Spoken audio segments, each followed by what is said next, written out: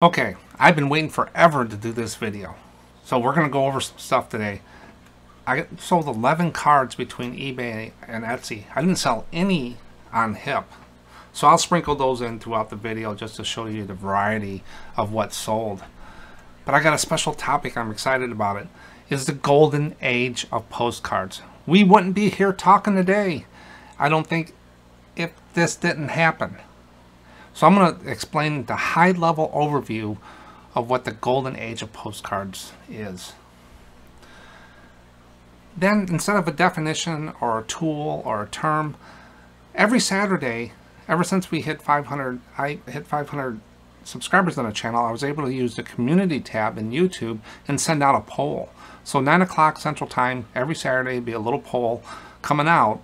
And this one is, do you charge shipping for postcards? And sure, right now we're still growing the channel, so I don't have a lot of people going into the poll, but I have enough to give you an idea. And we'll go over that, and it'll spur some discussions, but I thought that was pretty cool. But if there's any polls or any questions you want me to put out there, let me know. I can schedule them ahead of time, and every Saturday just go out, very simple, you know, ask a question. What cards sell the most? Chrome, linen, white border. And then they'll select it, and it'll give you a percentage, and you can go look at it all you want in the community tab. So when you go to the channel, look into the community tab. I don't think you can do that on the phone. You have to do it on a PC to see it. But I got about 3 or 4 polls out there, but I got a bunch scheduled throughout the year. On questions that pop up, I'll go and put a quick poll, schedule it for Saturdays. And then I got about 3 or 4 viewer comments to go over at the end in the video, and those are always very insightful, so you want to stick around for that. But remember, this video is kind of longer, but I have chapters along the bottom that you can actually come in and pick the piece you want. If you want to see the what solds, if you want to skip the what solds, you want to go right to the special topic, look along the bottom of your screen and you can highlight, and then the chapters are right there when it starts and stops, so you can watch the piece you want and then come back later and watch the rest. But mostly all my videos have those, and they're called chapters. So it's basically one long video with about 5 videos inside. Perfect package. But I'm going to go ahead and start on what cards sold on eBay first, and then I'll get into the golden age of postcards. And it's just interesting on there. So the first card I sold on eBay was, what's this called? Wildwoods by the Sea, Beach and Boardwalk in North Wildwood, New Jersey. So it must be the boardwalk there, and there's a beach, some surf, unposted. Beach scenes always do very well. So that sold between $4 and $5. Next one is down south, Lake Pontchartrain Beach, swimming pool. That's probably why I picked it up on there. So they have a beach on the lake there, $4 to $5. And of course, it wouldn't be a video without me selling a naval ship. And these ships are doing pretty well. They're just sprinkling in. It's gonna take a while to get my return on investment and stuff like that, but hey, they sell. This is the Worcester in there. It was commissioned in 1948. Nice little chrome card from a Navy photo. And I think I got about 70 of these left. So when they buy them, I just pull one out, and I still got 69. I pull another one out, still got 68. So it's just a continuous supply of postcards, and it sold between $4 and $5. Then I sold another one, SS Lane Victory. Some of these cards have the name on the bottom on there, and this is a really thick card stock. This is an older card, but this was the SS Lane Victory. So someone probably was, you know, stationed on that boat. Or ship, I'm sorry, ship, but it's unposted. All those cards are all unposted. Makes it easier for listing. And I'll do 2 more, then I'll get into the golden age of postcards. But this was an ugly tree. Those are the ugliest trees I've ever seen, the banyan trees down in Florida. This is a linen card, a vertical card.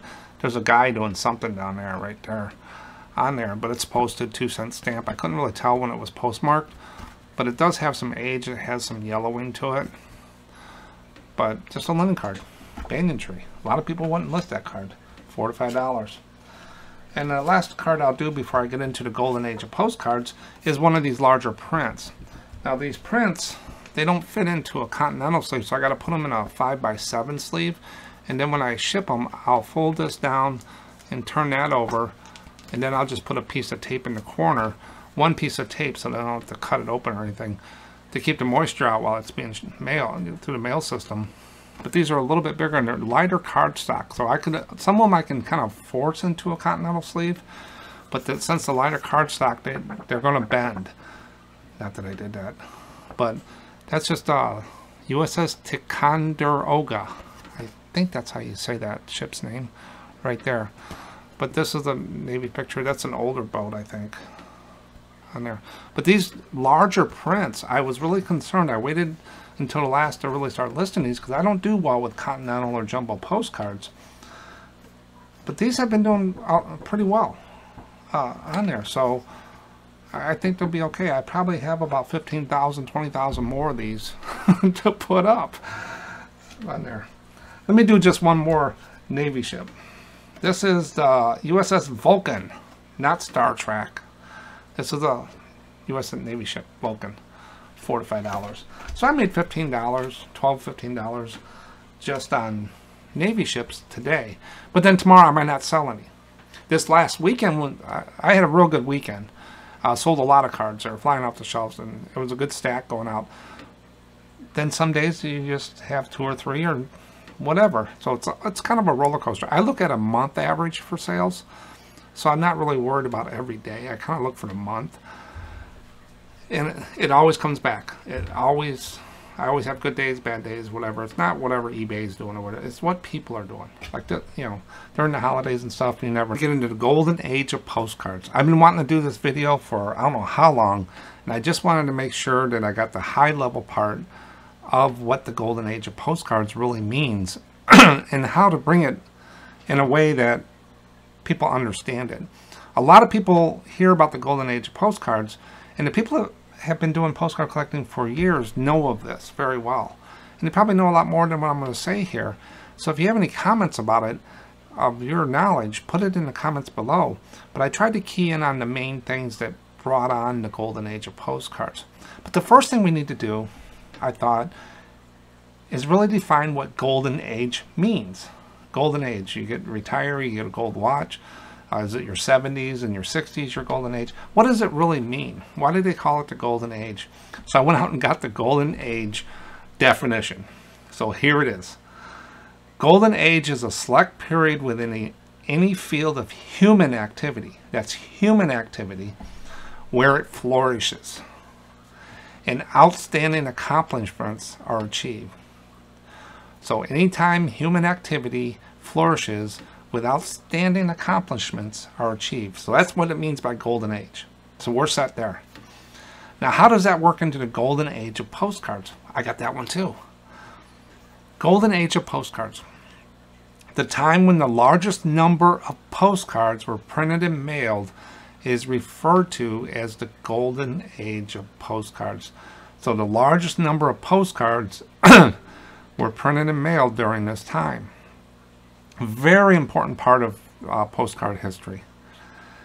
In the U.S., the golden age of postcards is defined between 1905 and 1911, and it peaked between 1907 and 1911. And as I go through this, you'll see why a little bit.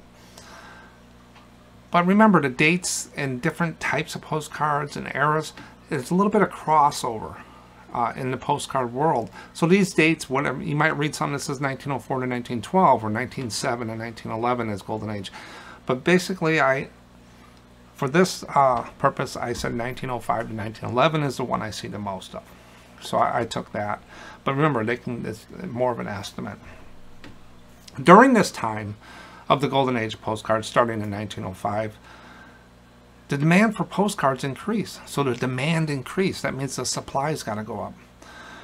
And also, during this time, since the demand for postcards went up, the government loosened restrictions, and the advancement of technologies made producing postcards in huge quantities and better quality easier.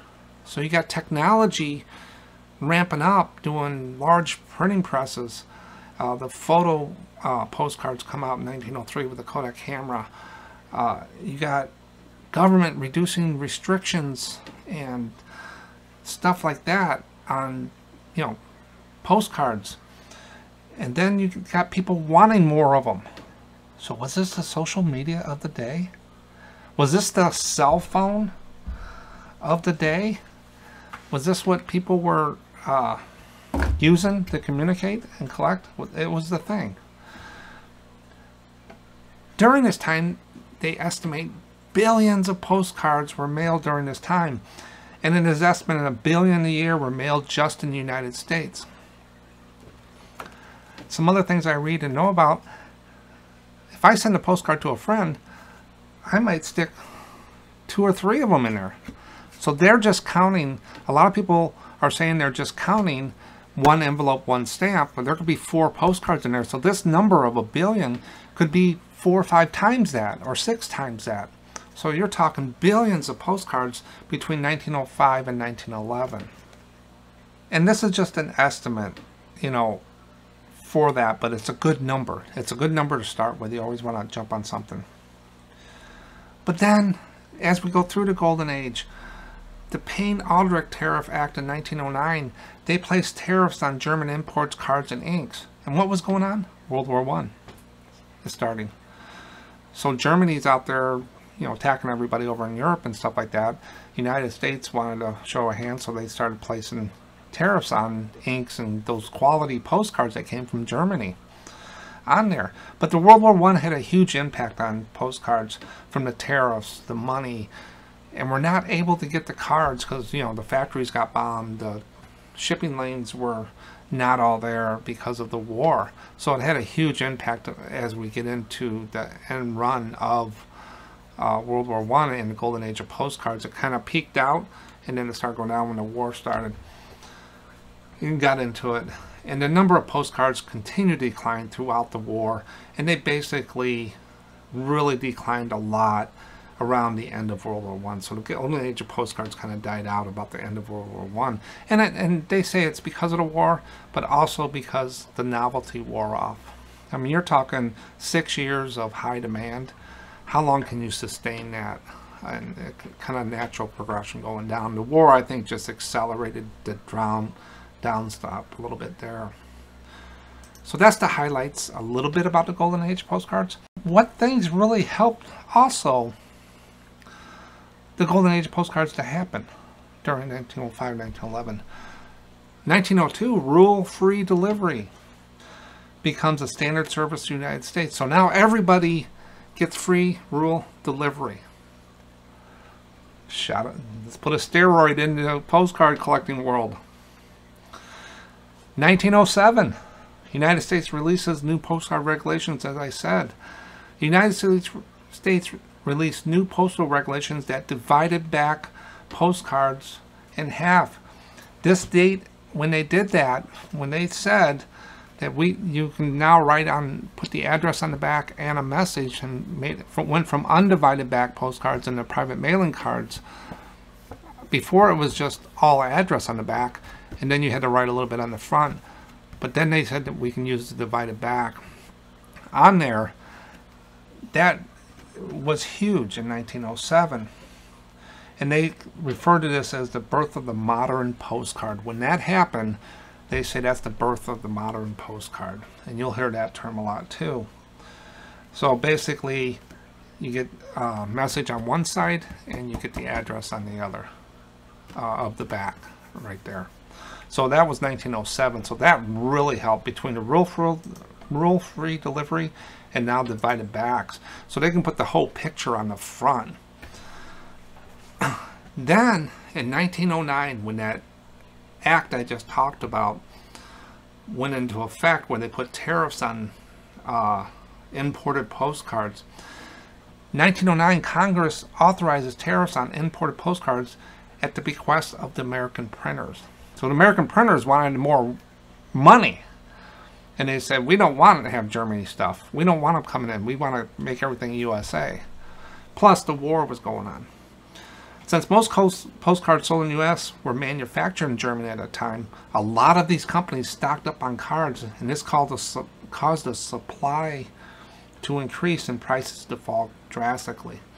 Now, the demand before was up here and the supply was being imported, but now the supply is outdoing the demand. So the prices just tumbled in 1909 and 1910. Then in 1910, another thing that helped the golden age of postcards was the invention of high-speed photo printers. This allowed for real photo postcards to be mass-produced. So 1910, now you got, high-speed printers going. Technology went up. And also during this time, there was an increase in postcard collecting and collectors. A lot of people really liked these. This was the conversation after dinner. This is when they went through and looked at their albums, where they wanted to go.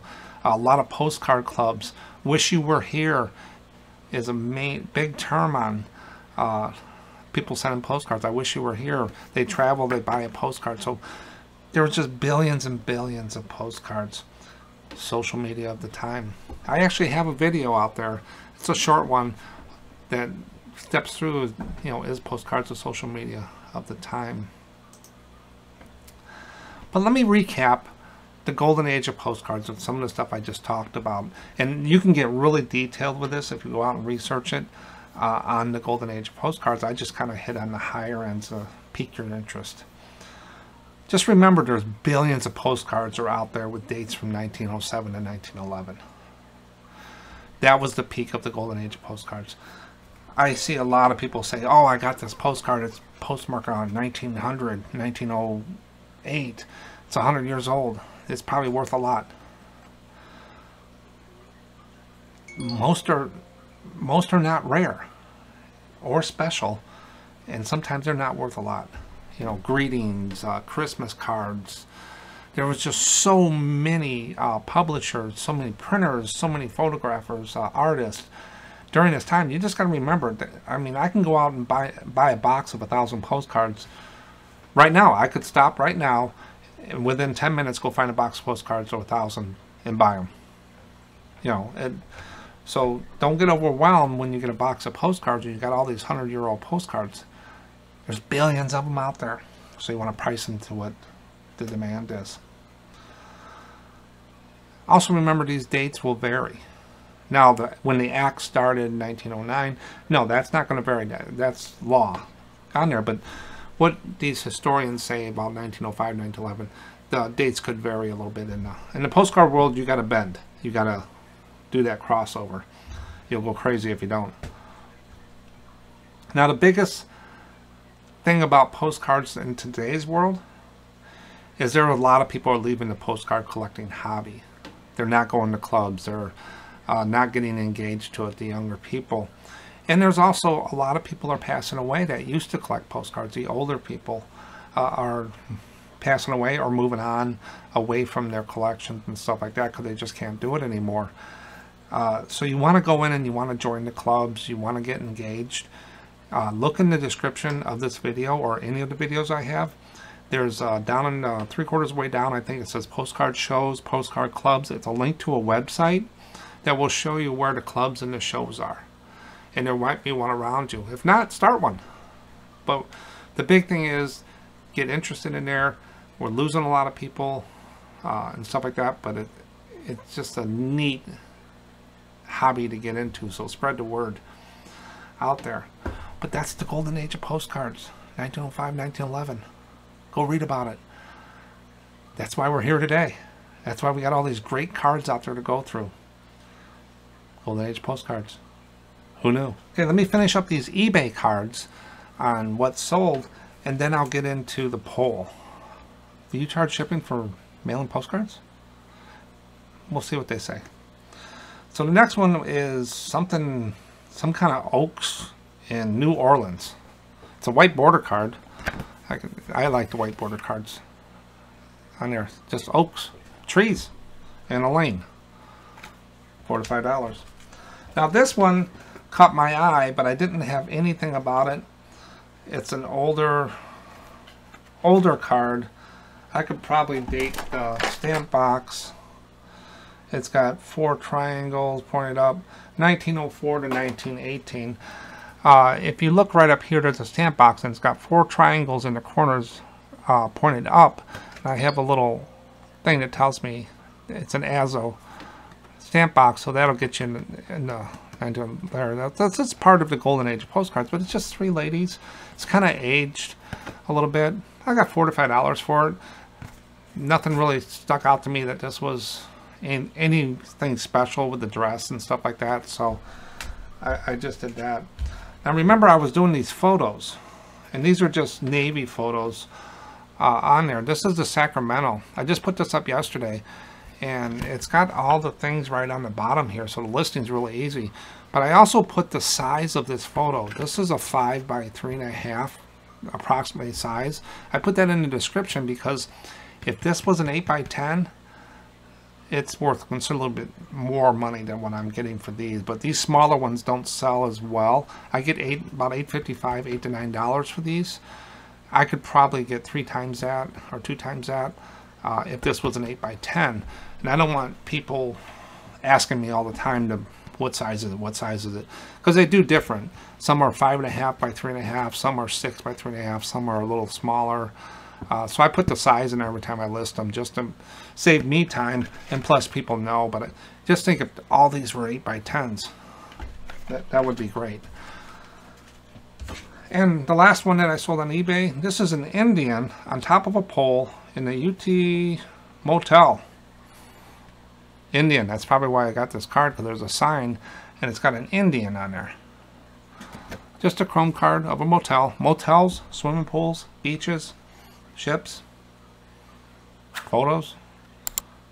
You tell me what people will buy. They'll buy everything. Okay, now let me get into the polls. And what I mean by poll is on the community tab, if you're looking at the SM Postcards channel, up at the top it'll be like videos and then community. Under the community tab, which is now turned on since the channel's hit over 500 subscribers, I'm able to send these out, and I send them out every Saturday right now. They're scheduled ahead of time, and they're easy to do. About 9 o'clock Central Time is when they go out. But they're just quick little things that kind of check the pulse of the community and what we're thinking and stuff. This one I did was, I get a lot of questions about shipping. Why don't you charge shipping for postcards like these other people, $1, $1.50 to ship? I work everything into the price. The envelope, the sleeve, the postcard, the postage, $4 to $5, most of my cards sell for. Now the higher price cards, depends. If I have a $50, $60 card, I would probably charge the first class or priority shipping for those types of cards, just to let people know that, hey, if you buy this card, I'm going to have tracking and stuff like that. But to me, it just makes the accounting easier and everything else. And I get a lot of comments, customers like it. I don't do it with my toys. They're all calculated. That's a different animal. But this poll that went out, do you charge for shipping on postcards?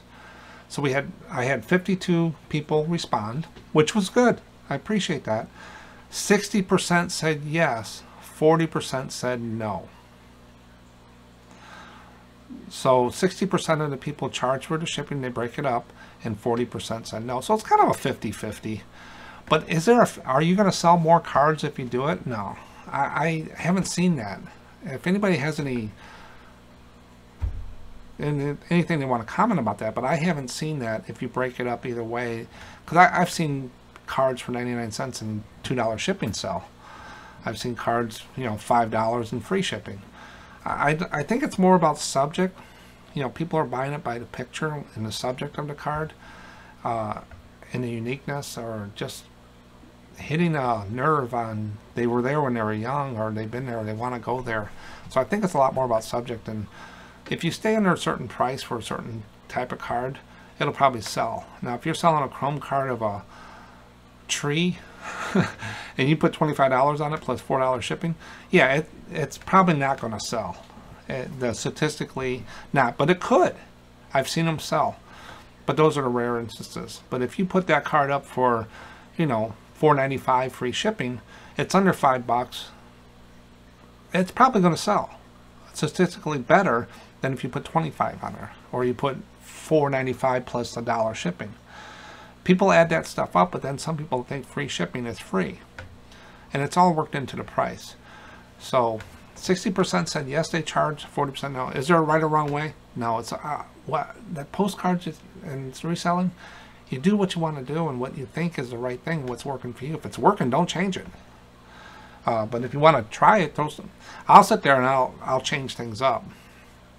I'm doing different things just to test it and see what they do. But go out and check those polls. I got one out there that says, do you cross-post your postcards? How many postcard listings do you have? How do you take photos with postcards? What is your handling time?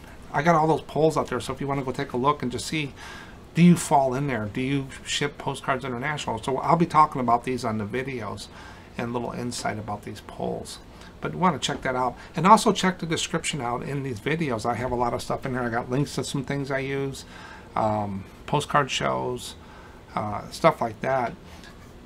And I also got my P.O. box in there. And I went to my post office box the other day, and I got this card from Picnic Postcards.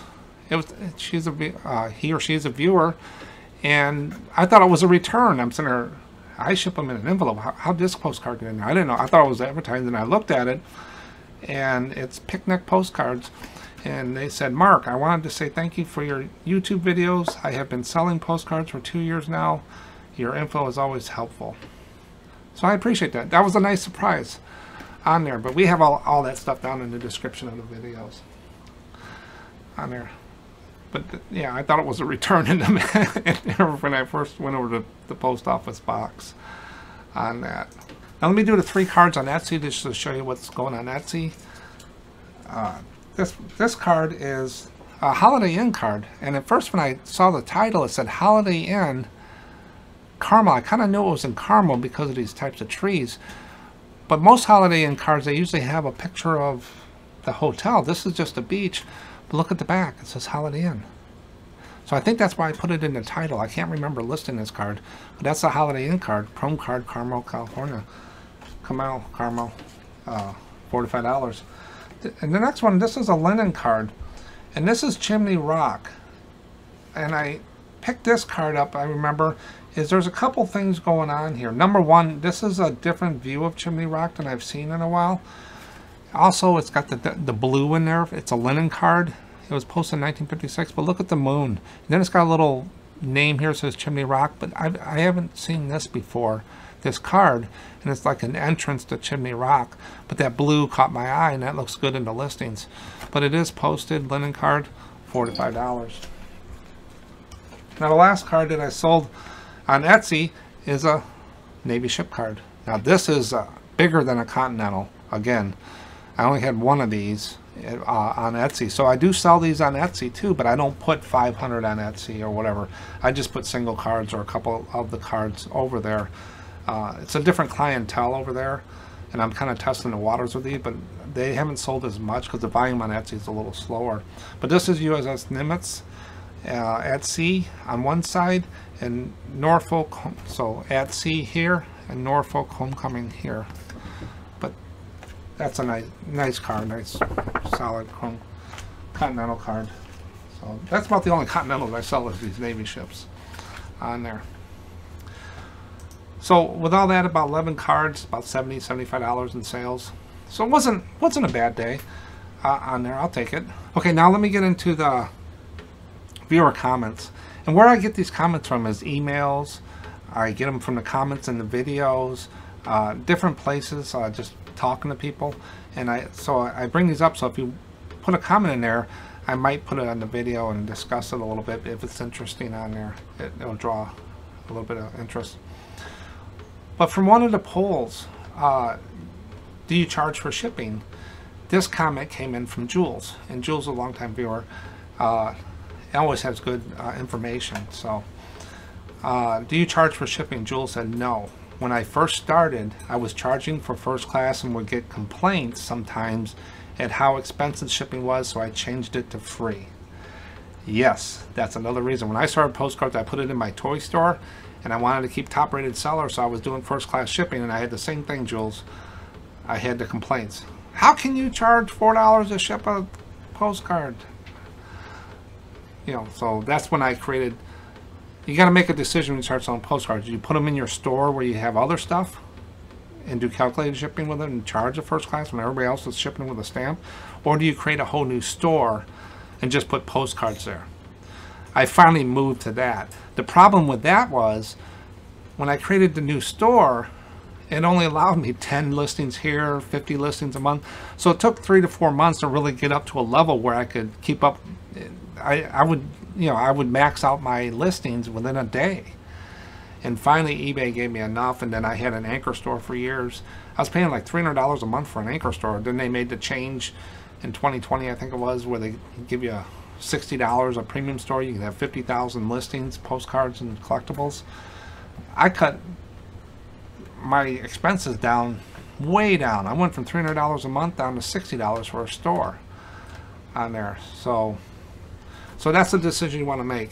So the hardest thing is, I wouldn't put 3,000 cards in there, that store that you have to do first class shipping with to keep your top rated seller or whatever, and then decide to go over them, because those listings don't move over unless you have like Ink Frog or something like that to do that with on there.